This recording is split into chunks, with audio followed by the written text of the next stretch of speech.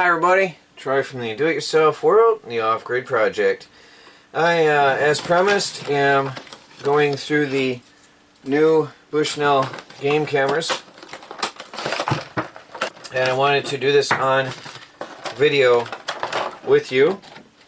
I will be putting these right out into use immediately today, and then I will continue updating you on their status as I use them and tell you how things go.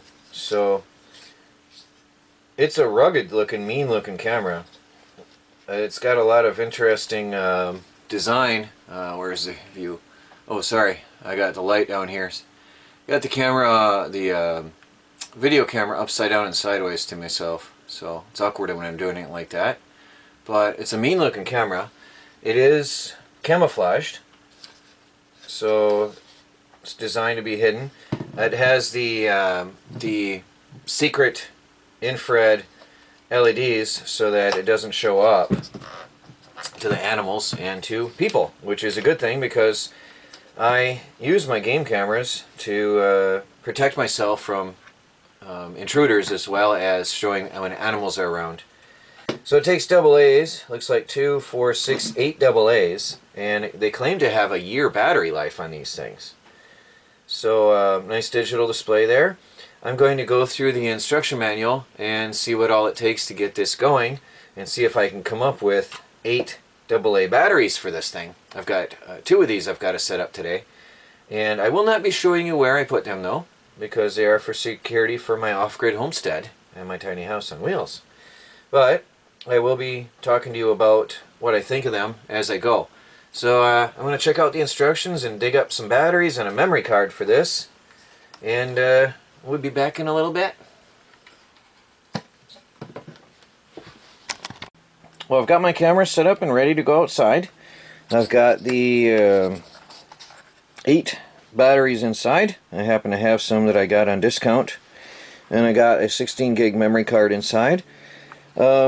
Some things I've noticed about this camera that is quite impressive is for security mode, this has a really cool setting. This can do a photo followed by some video, if I understand that correctly. The setting I have this one on particularly is on photo mode, so it takes some high definition photos at 1-second intervals, so if somebody passes in front of the camera, it will be taking some high definition rapid fire photos, and then I'll definitely be able to identify them.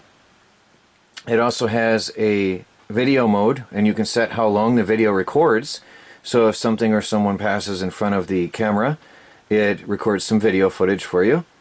And it has a really cool system where it just takes continued interval photos. It can be set up to continuously take photos of your range of the area it's covering at whatever interval you set. So it just keeps on going and going and going, and that's pretty cool. I also noticed it has a DC input jack for solar. You can hook this up to a solar panel so it can run forever without any worry about monitoring the batteries. So I'll probably put some rechargeables in here later and hook up a solar panel. I'll go on eBay and get myself a solar panel for this. And oops, I'm going to have to look and see the special power input for that. I'll have to make sure I get the right connection for that. But I want to go and get some solar panels and hook that up. It also has audio, so it not only does video footage, but it does audio as well. So that's a really cool thing. So it's a really good high-end camera, I think, and quite impressive. And I'm going to go out and set it up in a unmentioned location and put both of these out, along with the my other security measures that I already have out there, and sleep peacefully at night knowing that this is watching over my homestead. So I'm going to go out and set these up now and let them run.